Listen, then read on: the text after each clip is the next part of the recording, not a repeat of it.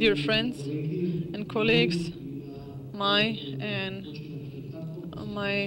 late father, Professor Aleksandar Stojcev. First, I'd like to thank the organization UMD for providing the opportunity to present the book on Treaty of Bucharest written by Aleksandar Stojcev, especially Professor Dr. Todor Cepreganov, PhD, who gave a speech about the book.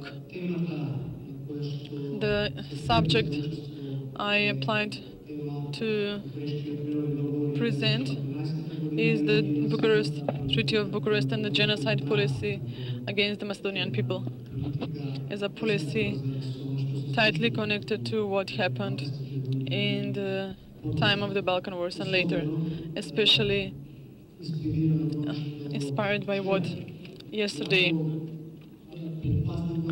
even though Professor Achkovska carefully announced her subject, later she gave many facts which shouldn't be forgotten, and that is why I chose this subject. And it was elaborated at a level which should be, and what Ms. Popovska did, we should say as much as we can and know about this problem. This is crime of highest level according to international law and international human rights which are connected to military law.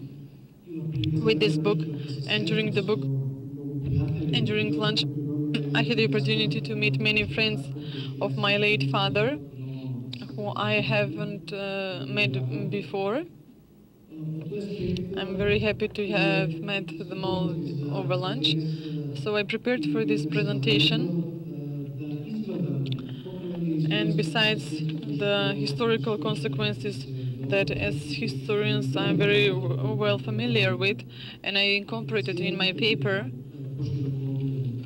and will be later published in the collection of papers, the genocide, the part of the book broadly elaborated genocide and genocide policy against Macedonian people, what is given in the book as research of a PhD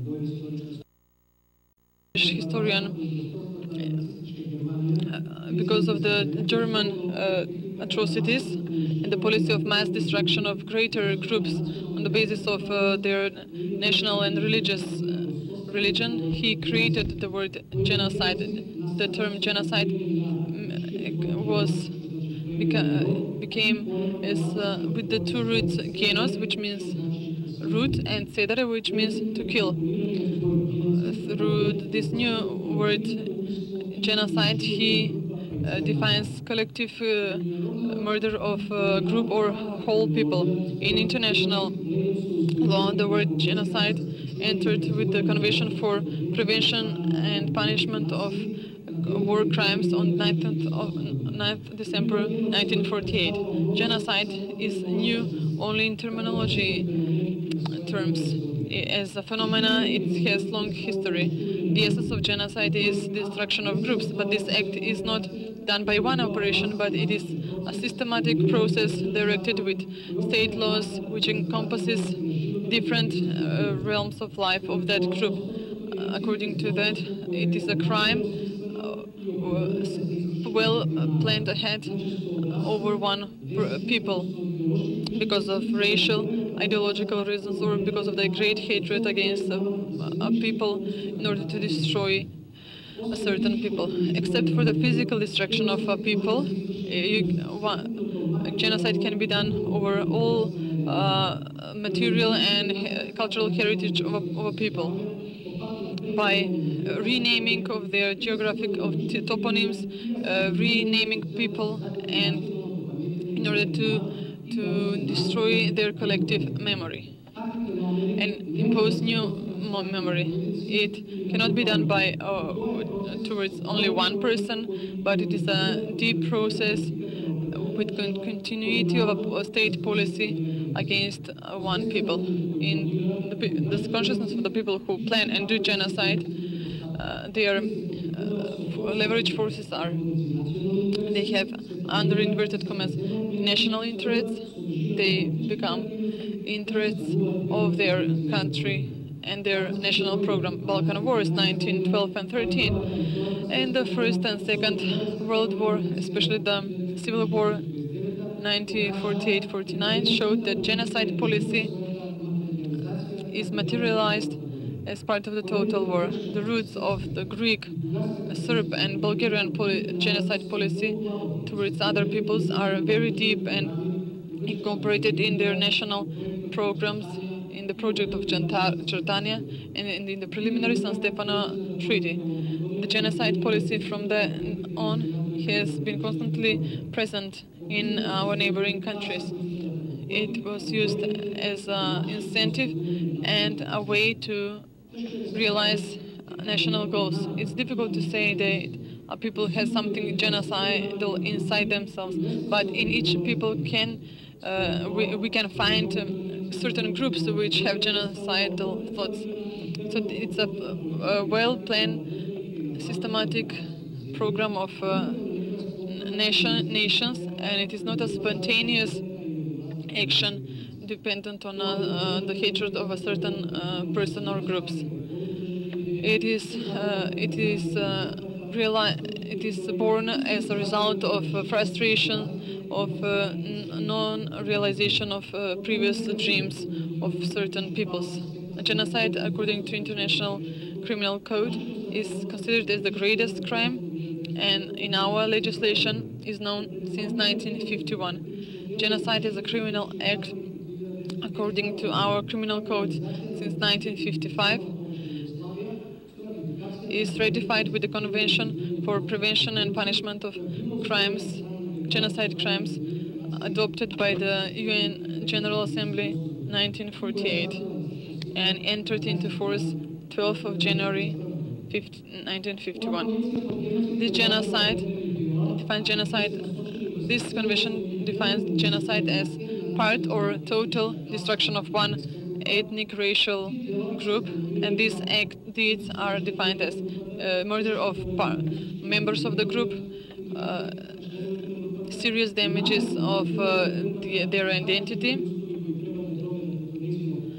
imposing substandard standards of living, prevention of giving birth to new children, and displacement of the children from one to another group. From the Convention of 1968, this confirmed that war crimes and crimes against humanity is also are not crimes that can be expired. Carnegie International Balkan Commission, their report say that in Balkan Wars 1912-13, all provisions and articles of international law were violated. In the Carnegie report, they point out to crimes and other atrocities that the Bulgarian and Greeks did.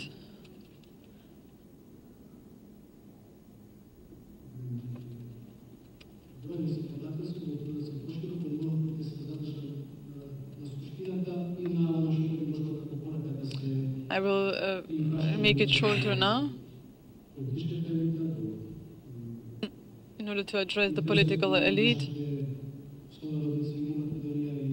in the interest of our compatriots abroad, which asked so emotional questions, referring to everything connected to genocide and other rights which haven't been having in mind war crimes and crimes against humanity as greatest crimes in the history of humanity. The General Assembly of UN on 26th of November 1968 brought a convention for war crimes and crimes against humanity to have no date of expiry. This convention consists of preamble and 11 articles. In the preamble, it is written that war crimes and crimes against humanities are the most serious crimes according to international law, and none of the solemn statements on instruments nor and crimes against humanity cannot have date of expiry. And it is written, there is no such thing as expiry of these deeds, no matter when they were done. Crimes against war crimes, according to the International Military Court, serious deeds regulated with the Geneva Convention, crimes against humanity, and others are based. This book is based on the rich international regulations, legislation as source.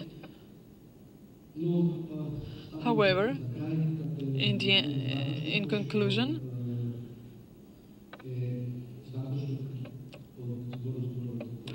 word to word from Professor Aleksandar Stojcev, he spoke in public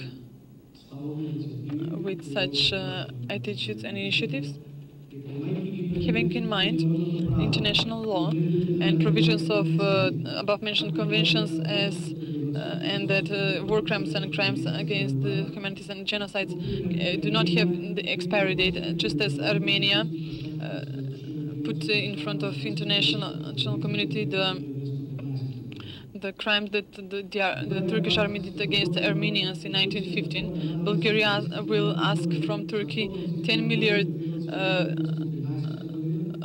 for their descendants because of the Ottoman rule, which asked the people from Bulgaria to displace themselves from Bulgaria. Macedonia fulfills all the preconditions to ask in front of international commissions respond about the crimes done against them and return of their property and their homes. Macedonia should use the Israeli experience, because they also did not have their state when all the crimes were done against them.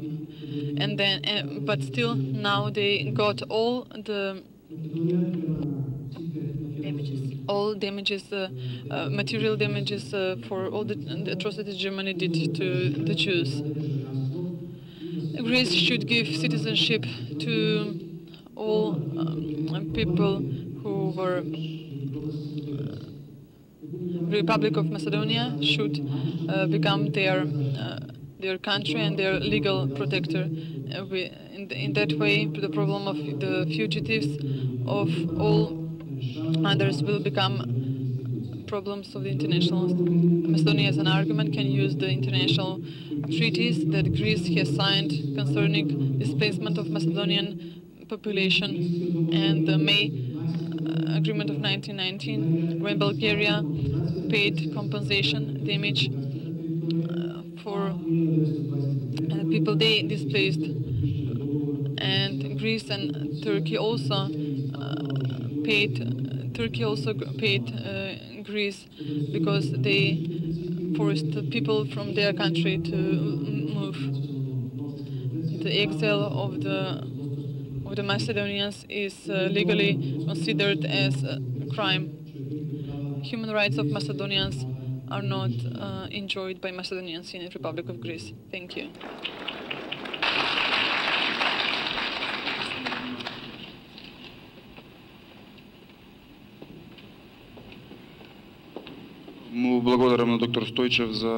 Thank you, Stojcev, PhD.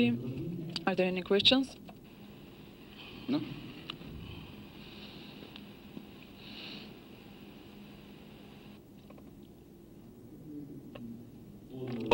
In the last century were a lot of genocides. The question for us in Balkan is the people or the country which did this genocide recognize this I want to tell you the story about our situation, Romanian situation, with Holocaust. In Romanian public opinion, until last years, nobody recognized that in Romania was Holocaust. But the Jews, the Institute of Jews, published thousands and thousands of records. Was a commission of a commission under the supervision of our president, and a couple of years ago, the authorities of Romania recognized this Holocaust. What means this? This means we, the historians, have to publish more and more records and image. We saw today something about refugees, for example. And maybe after these activities of us of historians, maybe the another part, the country which did this genocide will recognize. This is the most important step. The money for or other funds for compensation, it's less important than this step of recognition. Thank you. Thank you, sir. Ви благодарам токму и тоа што истакнато дека и од професорка Тачковска. And Professor Tachkovska, and today we should go along with more presentations, information, publishing for what we have in our archives and documents, and in collective memory, in memories of persons, and in the legislation of the international law. Thank you. Are there any further questions? Thank you, Mr. Stojcev.